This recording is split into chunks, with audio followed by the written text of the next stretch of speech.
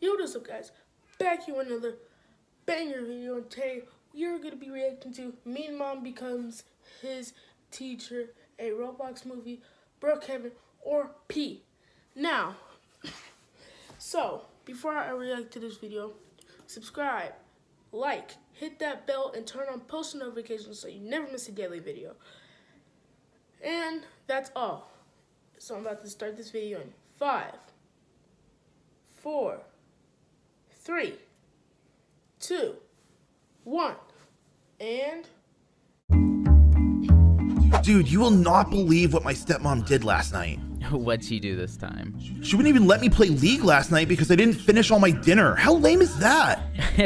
That's pretty lame, man. Well, you know, you hear we're getting a new teacher today, right? No way. What happened to our old teacher? I don't know. All I heard is they got fired. Oh man. Well, that's okay. Our last teacher was actually really mean. Yeah, he sure was. Let's hope the new one's not nearly as bad. Mason, what is going on here? Diana, what are you doing here? Is that your stepmom? Yeah, that's right. I am his stepmom. But now I'm your new teacher.